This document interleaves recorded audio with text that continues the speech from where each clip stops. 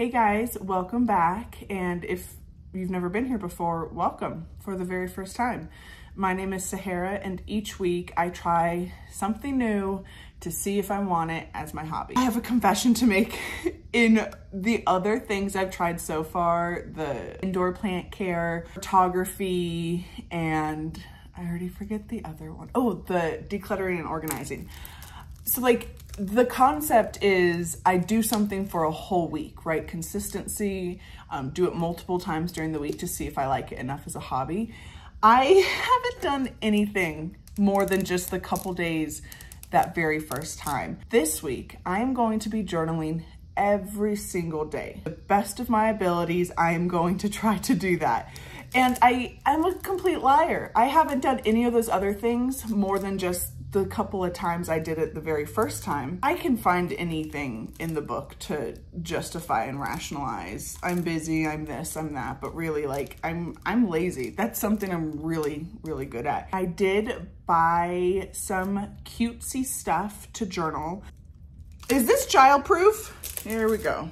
Did buy a journal. This is obviously the one thing you need, a journal and a writing utensil, but I bought other cute stuff. By no means is it a necessity. You do not need to buy things at all to journal. I just wanted to because I never have before. Bought some stickers. Each page is cute. I bought 2 of these booklets because they were on sale. I just really wanted stamps. I think I would have bought these even if journaling was not my hobby for the week. Look at those little Victorian stamps. Ooh, and I've seen people use this washi tape, if I'm pronouncing that correctly. Is it washi tape? But yeah, to like put on borders of the pages. They childproofed this one too. That's cute. So I got my new journal, cute stamps, cute stickers, and cute decorative tape. I have journaled a lot in the past, and I never bought anything for it other than a pen and an empty notebook. And anytime I wanted a flower or a cute saying or a border, I would just sketch it and doodle it in. So my journals were very like chicken scratchy, but now there's all this cute stuff, like all these products for like planning, for planners and journals, and I wanted to try some of them out because I have not journaled in consistently in many, many years. I used to journal a lot when I was younger, like teenage to through my 20s, and I would even meet up with friends who were into journaling as much as I were, and like that was our hangout. We would meet, bring our journals and our pens, and we would journal and be like, these are the pages I did. I had a stack of completely full notebooks, and I didn't have a label maker, but I had a job where there was a label maker. So I made all these labels about because I dated every page, the very first date to the end date, and I would put it on the bind of the notebook. And I had them stacked all up from, you know, the years in order. And then I destroyed all of them. I don't even remember when I did it. I remember why I did it. I was having a hard time accepting my past, my younger self, and those journals were literally day by day documentation of my past. And it just made me very sad, and it reminded me of all the chaos and confusion that was in my life and my mind and my heart, and it just brought me pain. So I destroyed all of them. I ripped out all the pages, I shredded them, no evidence, I did not want to look back at that time in that way, in like such an intimate and in-depth way as like looking back at my journals. That was not the solution whatsoever. However, it was very cathartic. Since then, I do have one journal. I want to start this new one just to start fresh. I really love like a fresh start. There's something about a fresh start. I do have this one that is kind of in the works. Let me tell you the last time I wrote in it. Friday, 6/17/22. So June 17th, 2022. I will probably continue to write in it and make it a specific journal because there is more of one topic in here than anything else. It was just this tie-dye pink that I did not like in front. And then my super cool husband for this last Christmas as one of my stocking stuffers, he put in these super cool Sailor Jerry style American traditional tattoo stickers. So I covered the front in this, and he knows me very well. But for the most part, I want to start fresh. I love a fresh start. Fresh start, waking up, Folgers in your cup.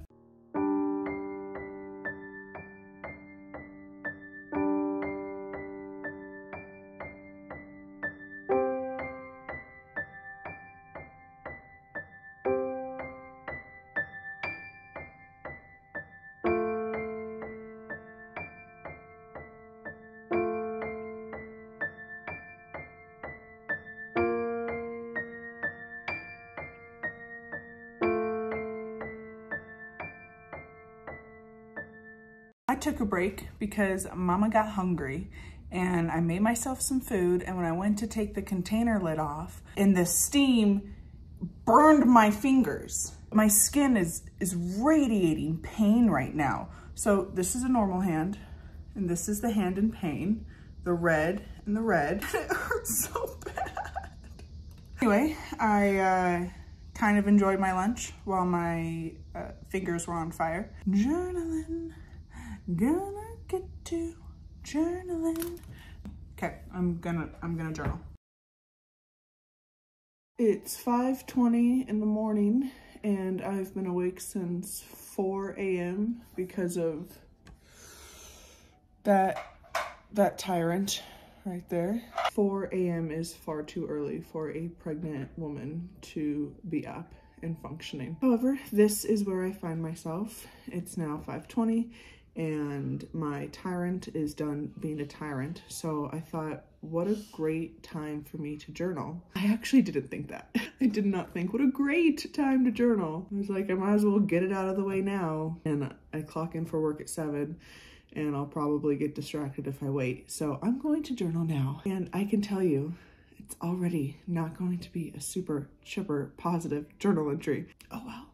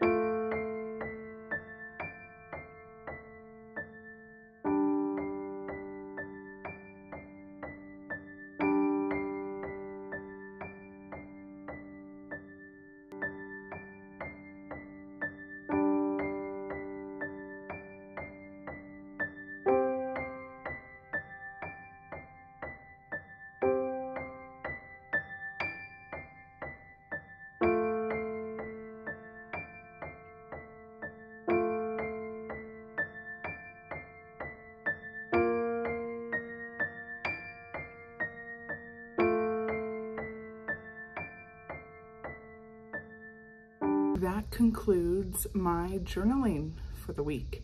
I did not do it every single day. I missed the last day and I just didn't want to. It ran through my head. I knew I should have. Maybe I even shouldn't have. Like, I made up the rule to do it every day. I can break my own rule, I guess. I had a really good experience. I did 6 days, yeah?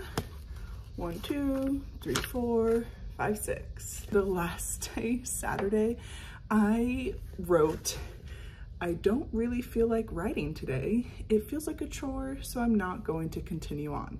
And I didn't. I just wrote a few bullet points of what I did want to do that day. Just spend quality time with my family, take my dog on a walk, be of service. Then the next day I really didn't feel like writing and I didn't even open my journal. That's okay.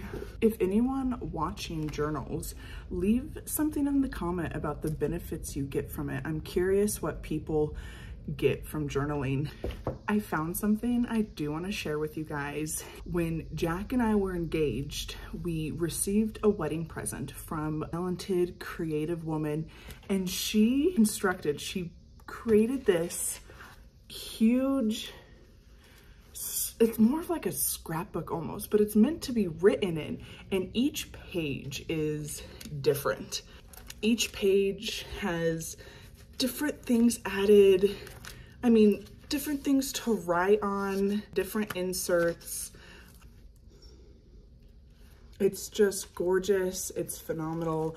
And I've never written in it because I'm afraid I'm gonna ruin it. I definitely have this complex of, well, if a page isn't perfect, I'm just not gonna write, or I need to rip it out of my journal. And I need to get over that because life isn't perfect. So why should my silly little journal be perfect? If you enjoyed this type of video, please click that subscribe button, click that thumbs up because it would really support my channel.